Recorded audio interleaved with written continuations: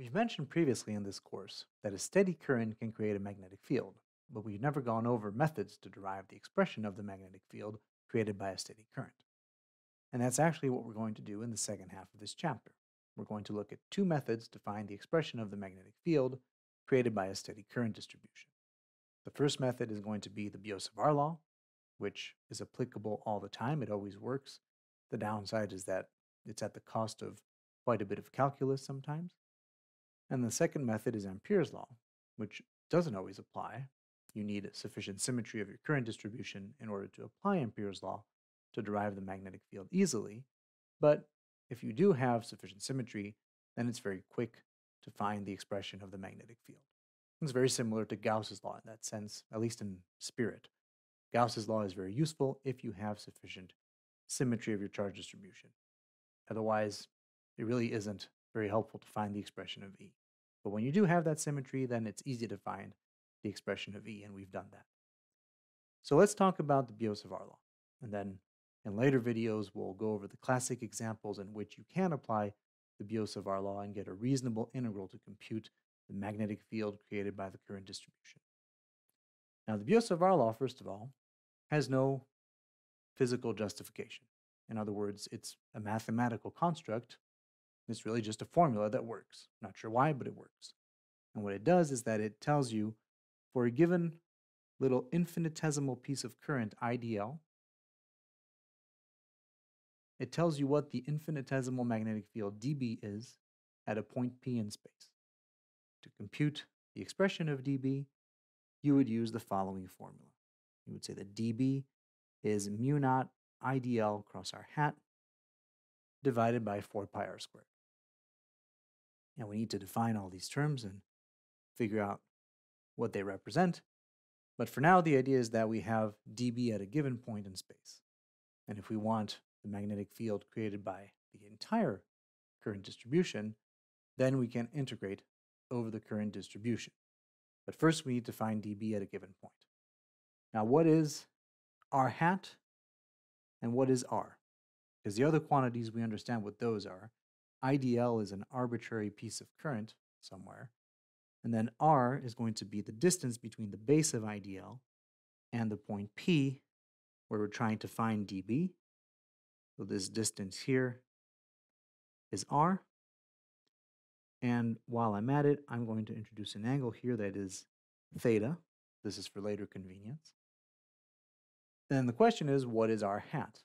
Well, r hat is a unit vector, first of all. In other words, it's only there for direction, and you draw r hat by, at point P, drawing a vector that points away from the base of IDL and has a length of 1. And of course is aligned with r.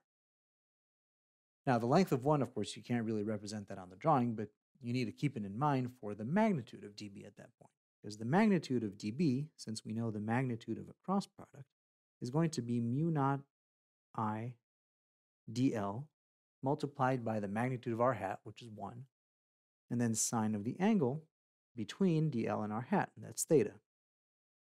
Divide that by 4 pi r squared.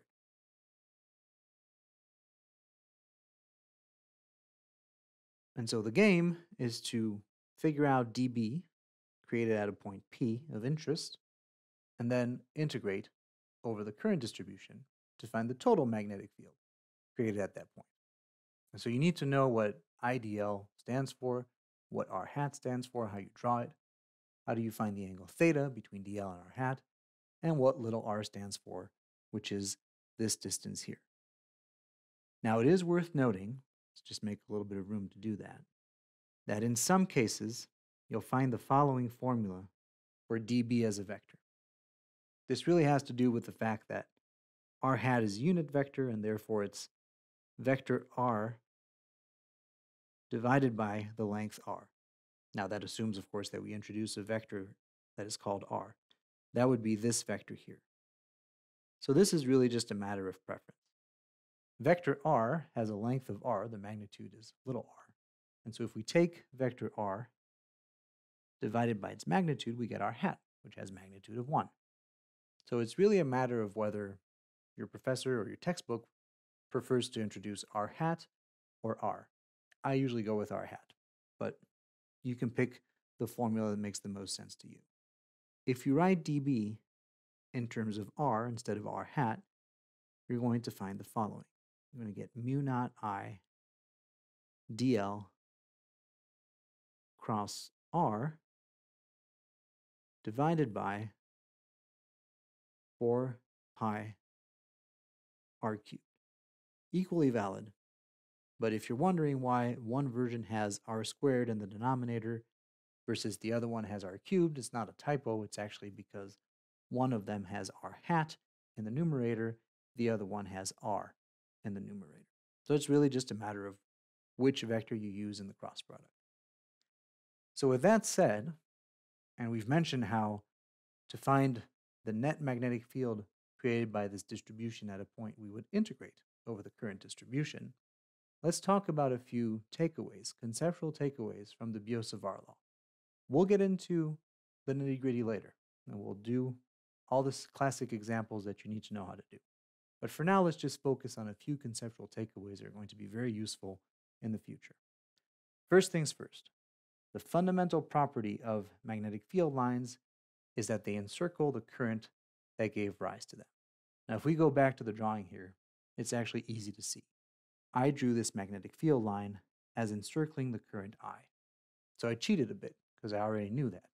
But the point is that dl cross r hat is there to achieve specifically this.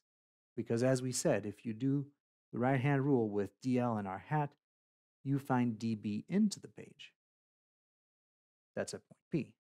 If you change the location, if you take point P here and you repeat the cross product with dl cross r hat, well, of course, then you have to draw the new r hat, right? Because you have a new location. So this would now be your distance r. This would be vector r hat. But then IDL cross r hat, if you do the right-hand rule, gives you a thumb pointing out of the page, just like dB. And so dl cross r hat captures the fact that magnetic field lines encircle the current that gave rise to them. So there's that.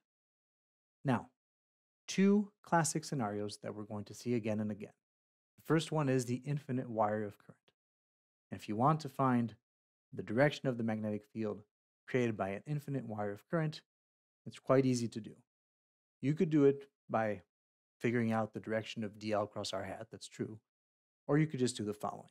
Put your thumb of your right hand in the direction of the current, and then wrap your fingers around your thumb, and they will be in the direction of the field lines of the magnetic field. So if you try that on the figure here on the left, I points up, wrap your fingers around, you're going to find that the magnetic field encircles this current counterclockwise viewed from above. That's a very simple way to figure out the direction of B.